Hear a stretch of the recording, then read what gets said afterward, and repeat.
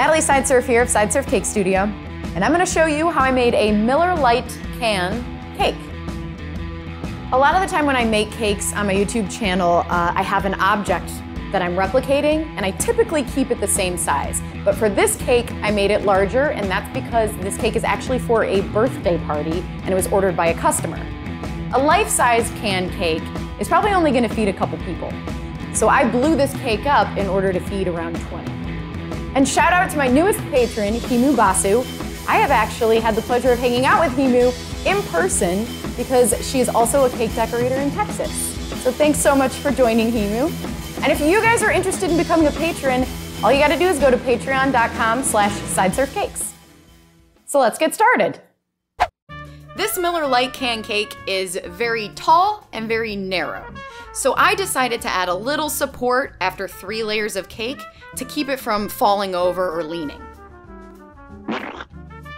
So the support is just putting 3 straws through those 3 layers of cake, trimming away the straws, and then adding a cake board.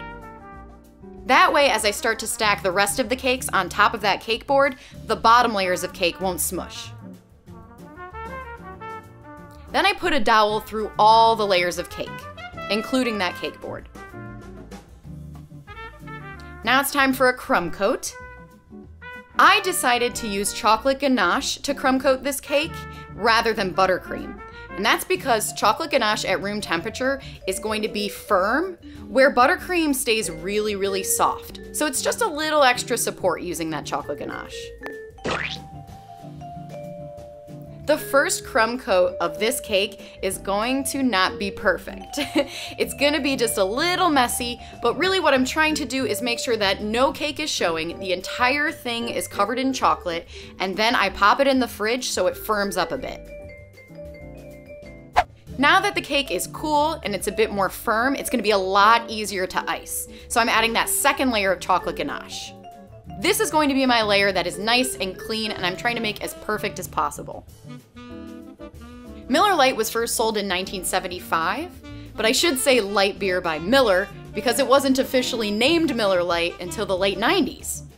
It was the first successful mainstream light beer in the United States, and they pushed this ad campaign that managed to make drinking diet beer cool, which apparently was a difficult task back in the 1970s.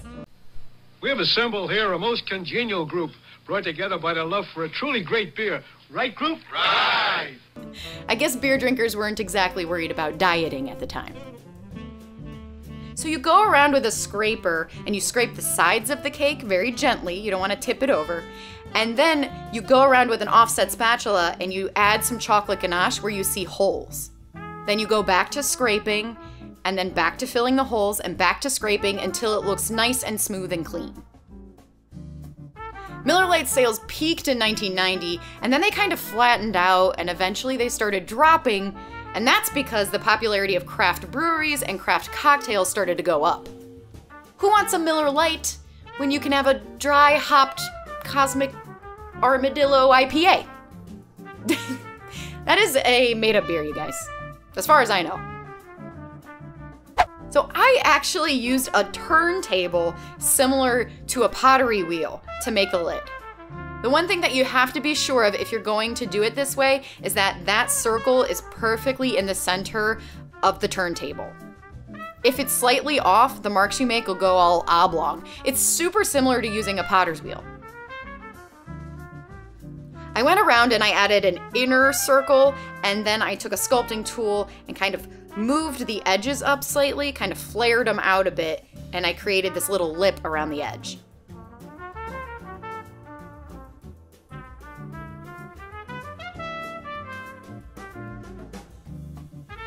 Then you place the top on top of the chilled cake, and I trimmed away any excess chocolate just to make sure everything is nice and lined up.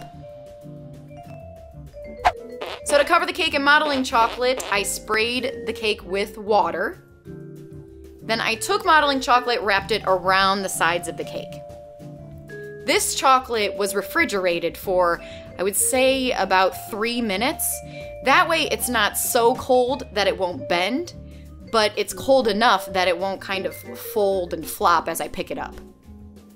It has to be a very specific temperature.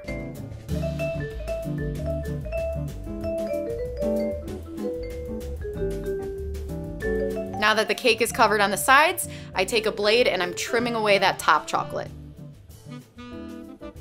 I recommend doing a little bit at a time. It's a lot easier to take away small amounts and then have it all line up rather than trimming away too much and then trying to fix that.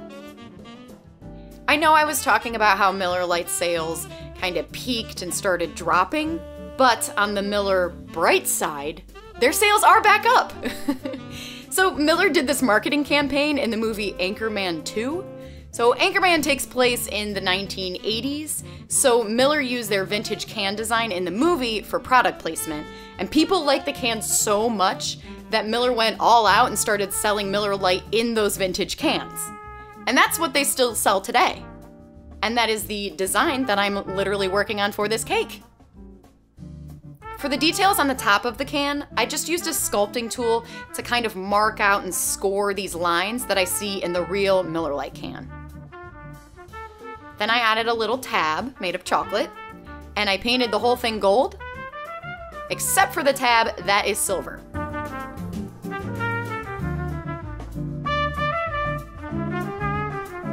For the bottom of the can, I wanted it to taper a bit, so I took a blade and I trimmed away some of the chocolate at an angle, then I went in and painted it silver.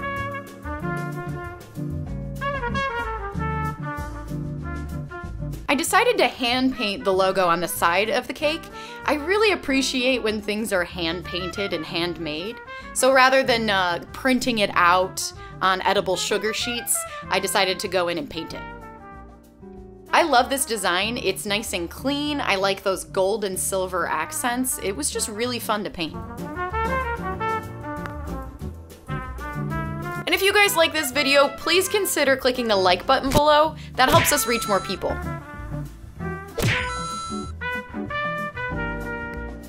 And if you haven't subscribed yet, subscribe now. We put out new videos every Monday.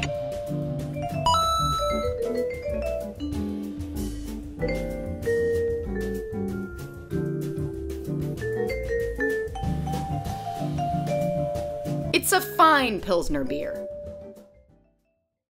And there you have it, a Miller Lite can cake. We're not gonna cut into this one, unfortunately, because it was for a birthday, but we heard some feedback, and apparently it was a success. They loved the cake. This cake is pretty big, and I'm pretty sure it would probably feed around 20 people. She wasn't. Let me try again.